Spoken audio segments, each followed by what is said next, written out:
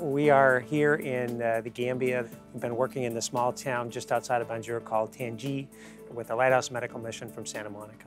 The Fujifilm Company's subsidiary Sonosite, which is a maker of portable ultrasounds, bedside ultrasounds, has been very kind to loan an ultrasound machine to us to use while we're here in Africa.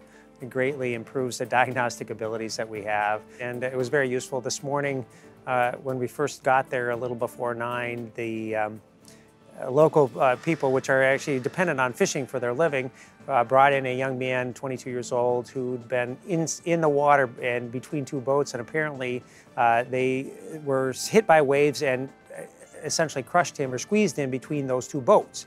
So we took a very quick look at him. The ultrasound is able to confirm a lot of things. He had a lot of left-sided chest pain where his thorax had been injured. So we did a fast scan, checking his belly first. We found that in his abdominal cavity there was no blood from like a ruptured spleen. His spleen looked okay, his kidneys looked okay. On the ultrasound, his liver seemed normal.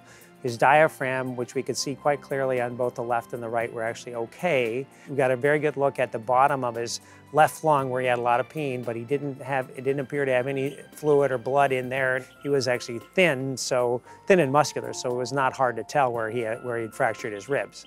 So that was comforting. It's gratifying to be able to reassure somebody that things are okay or gonna be okay. If I had not had that there, I clinically would have said, well, it's really hard to tell. It's improved our diagnostic ability greatly. It's a pleasure to use. It's user-friendly. They've been very kind to loan this expensive piece of equipment for us for 10 days, and we truly appreciate it and thank them.